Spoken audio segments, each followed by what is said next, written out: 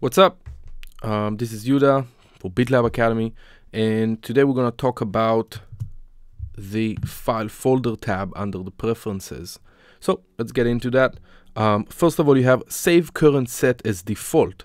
So what you can do is you can start setting up how many tracks you want, all the routings that you want for your tracks, return tracks, any effects that you want on any track, any instruments, whatever you want, and even keyboard mappings and MIDI mappings as well, if you need any MIDI mappings. Then you can go back to your preferences, file folder tab, save current set as default, save, and the next time I'm going to open up Ableton Live, it's going to open up with these settings. Nice. Let's go back, Command comma or Control comma on a PC. Excellent. I'm going to clear it, so it's going to go back to my default live set. Excellent. Create analysis files. So every time you bring in an audio file into Ableton Live, it's going to create an analysis file, and you're going to see it as, let's go to maybe my samples folder. So underneath each audio file, you're going to see the same name, .asd. That's the analysis file for Ableton Live. It's going to create that automatically, so it won't have to analyze each file that you bring into Ableton Live every time you bring it. So that's on by default. You should keep it on. Just be aware that it does create those files. They're very small and shouldn't interfere. Sample editor.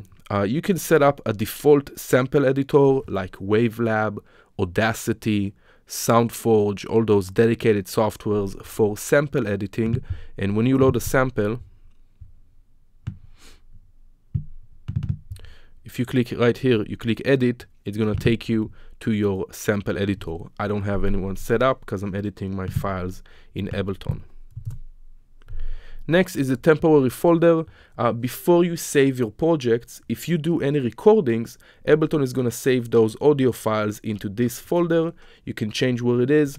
Once you save the project, it's going to move all the recordings to your projects folder.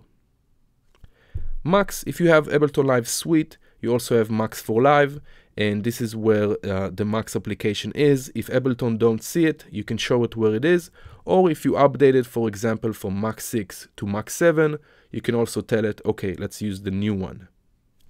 Next is the decoding cache. So this is the minimum amount of free space Ableton needs in the decoding.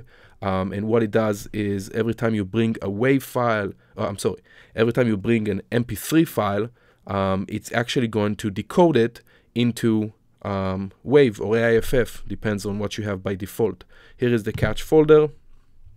If I open it up, we can see all my audio files that I brought in that Ableton decoded.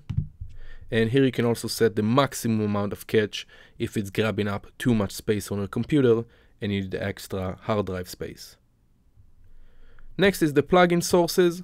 Here you can rescan plugins, very useful if you install a new plugin while Ableton is running and you don't want to close and open up the software again. And if you option click rescan, it's going to rescan again all your plugins.